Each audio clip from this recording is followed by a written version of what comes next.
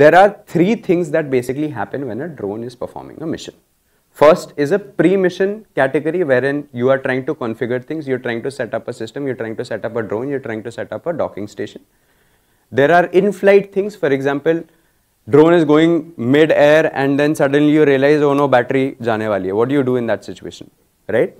And then there are post-mission stuff. For example, you're done with the mission, now you want to create a log, you want to document whatever happened, and that's how you proceed. So I'm going to talk about pre-mission very quickly.